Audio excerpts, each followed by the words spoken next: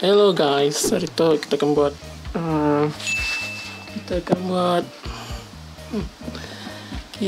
buat t-shirt, design t-shirt.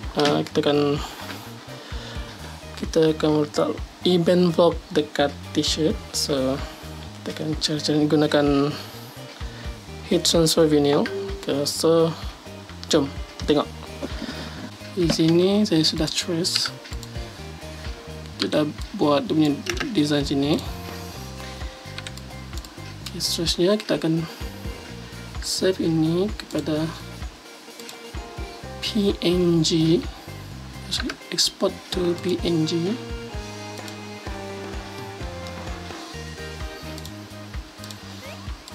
Okay, saya sudah export.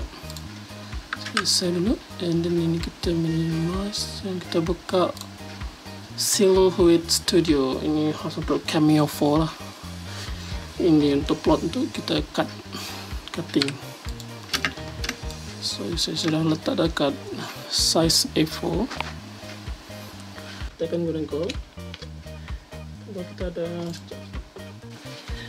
warna hitam, putih dan silver rainbow. Ini kita akan guna gold. Oke, jom kita tengok. Pindah kepada Silhouette CAMEO V4.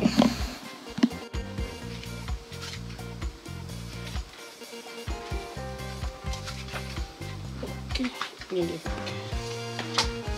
Ini heat transfer ini. Saya akan kita akan potong dekat belakang ni lah. Dekat belakang. So kita akan punya pad. So macam ni, potong sini. Tak bagus.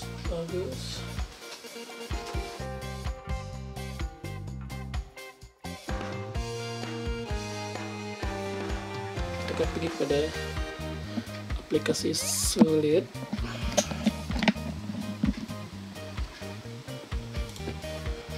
So kita akan potong ini.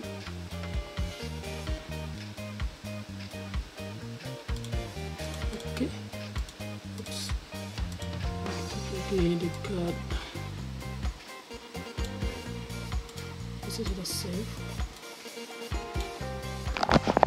Kita guna heat transfer smooth.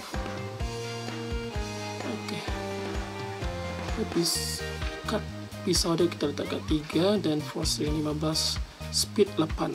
So ini kita send saja dan send as mirror. So machine akan start cutting.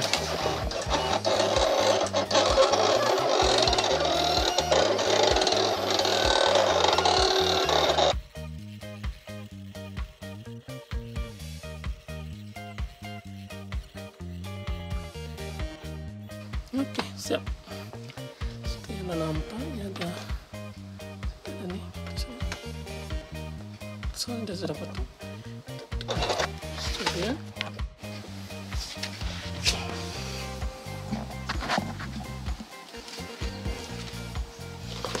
So, ini kita tes dulu buka.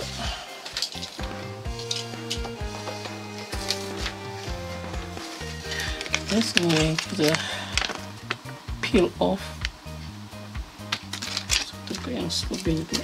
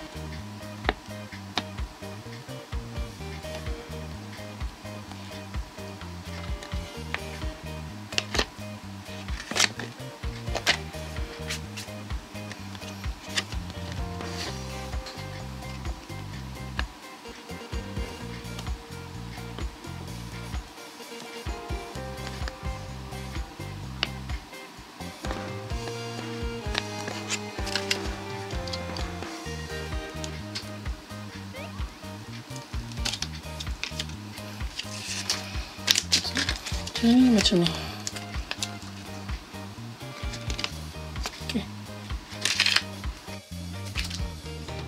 Okay, ini kita akan guna baju ini. So kita akan letak dia macam ini. Okay, jom. Jom. Okay, ini sebenarnya apa yang kita perlu ada, pembaris. Ini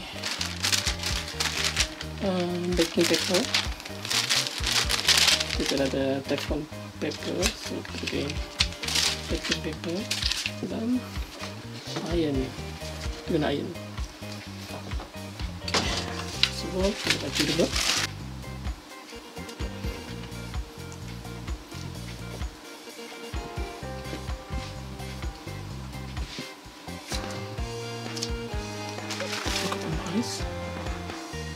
Center.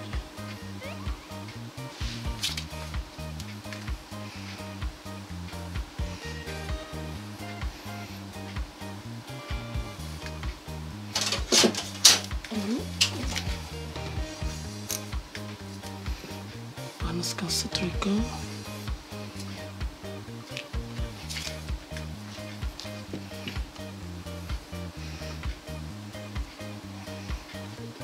Center ini dulu, masuk ke sini, ini center.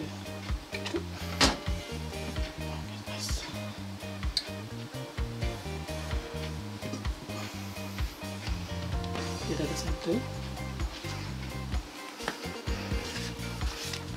Ini kita center dia.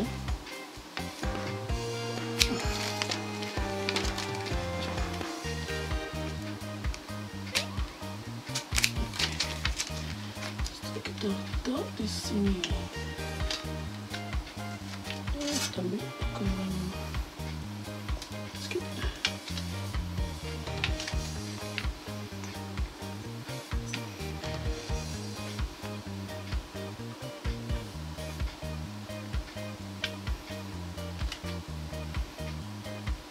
Okey, sudah cukup.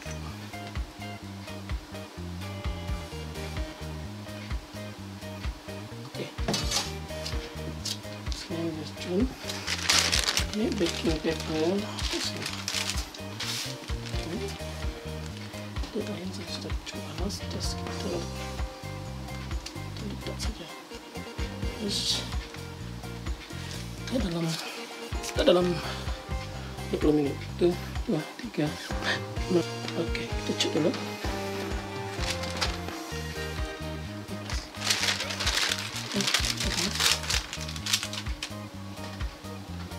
So ini just sudah.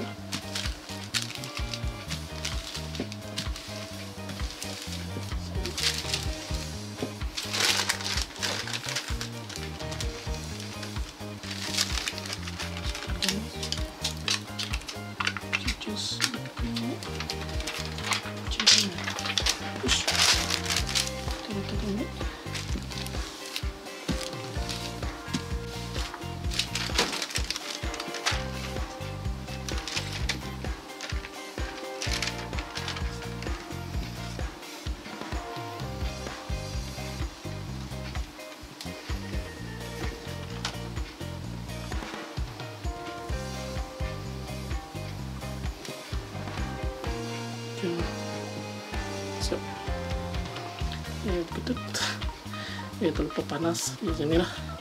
Tapi ini sofa okey. Jom. Nice. Siap. Okay, geng. Ini dia baju yang kita buat tadi. Saya sudah pakai sekarang. So cuma ada masalah kat sini lah. Ini sebab setrika dia terlalu panas, salah setting saya juga. So tak apa, ini just try saja. Tadi saya sudah buat untuk yang warna putih dan hitam. Ya, pilih warna putih dan hitam. Cun, nice kan? So kita just DIY diri sendiri, memandangkan sudah ada mesin dan material dia. Sudah saya buat diri sendiri lah. So geng, itu saja untuk hari ini. Bye, kita jumpa lagi untuk next konten. Jangan lupa like dan subscribe Ebenvlog. Bye.